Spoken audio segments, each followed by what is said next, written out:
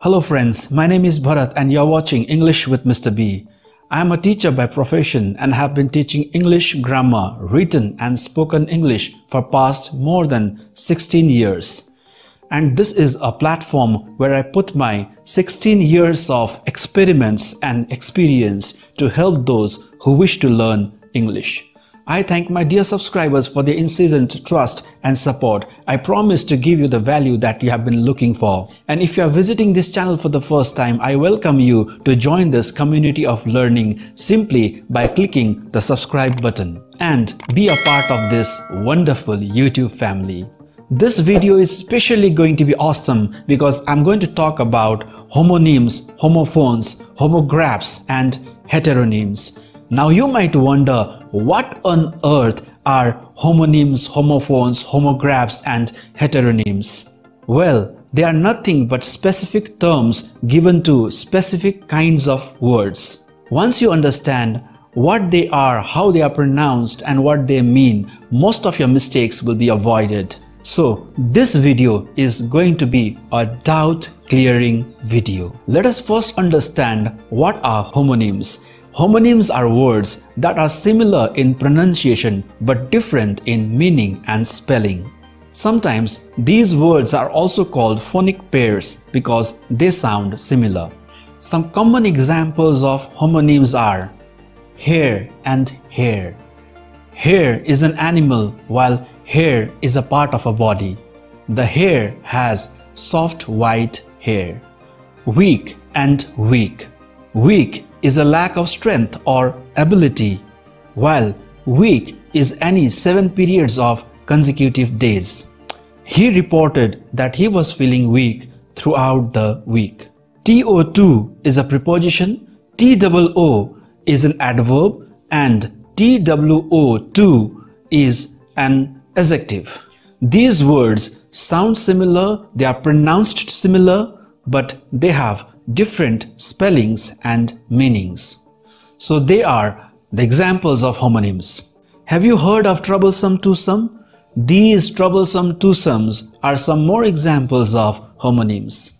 Take a look at this. Loose and loose. The meaning of loose is not tight and the meaning of lose is to misplace or to not win. The patient complained of loose stools and the patient began to lose weight. Look at another example, cite, cite and cite. The meaning of CITE, cite, is to acknowledge. When you reveal any fact, be sure to cite the source. SIGST, cite, can be used both as noun and verb. The meaning of SIGST, cite, as a noun is the ability to see or something that is seen. For example, that was a wonderful sight. Sight as a verb means to glimpse. For example, they said that a strange object was sighted in the sky last night. The meaning of SITE, site, is a location. For example, the archaeological site exposed several layers of human occupation. These are some more examples of homonyms. You can take a screenshot of it for your better understanding. Some words sound same, but they have different spellings and meanings. Such words are called homophones. In Greek language, homo means same and phone means sound or utterance. So homophones are similar sounding words with different meanings and different spellings. These are some examples: two and two, see and see, here and here, birth and birth, altar and altar, cast and cast, days and days, etc. In fact, all homophones are homonyms. It is like the same person known with two different names. Now, there are words that are spelled the same but have different meanings. That means the spelling is all the same but the meaning is completely different. Such words are called homographs. In Greek language, homo means same and graph means write or writing. Take a look at these examples. Sow as a verb means to plant seeds. For example, if you sow the seeds today, you'll reap the harvest tomorrow. Sow as a noun means a female pig. For example, the sow in the sty is perfect to be sold. Bear as a verb means to support or carry. For example, he says he cannot bear the pain of losing his friend. Bear as a noun means animal. For example, the bear has destroyed my entire farm. Bat as a noun has two different meanings. Bat, bat means an animal. For example, bats appear at night. Bat as a noun also means a sport equipment. For example, he hit the ball with a bat.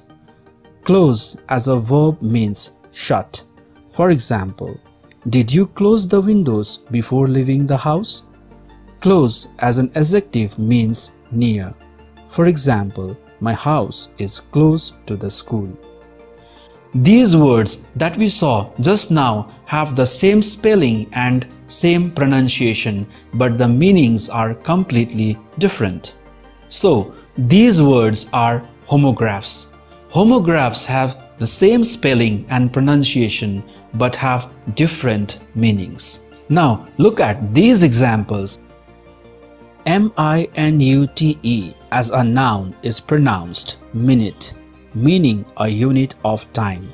For example, wait here, I'll be back in a minute. Minute as an adjective is pronounced minute, which means tiny. For example, the investigating team did not spare even the minute details.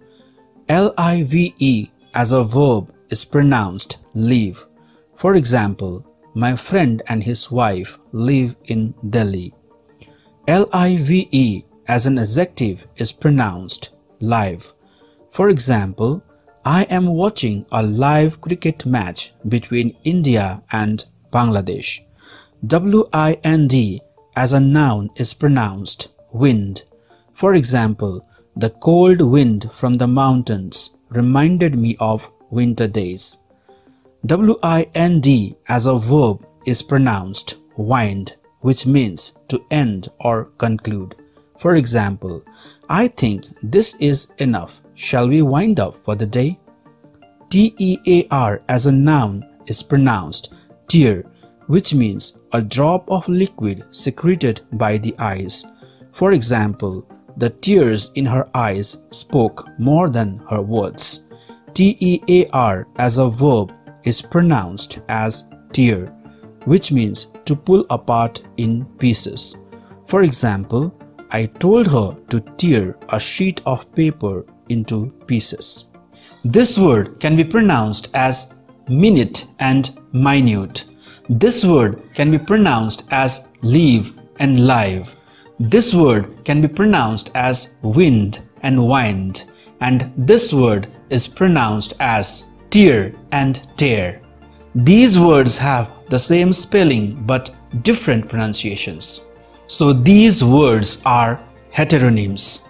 Remember, homophones have the same pronunciation but are spelt differently and have different meanings. For example, made and made, week and week.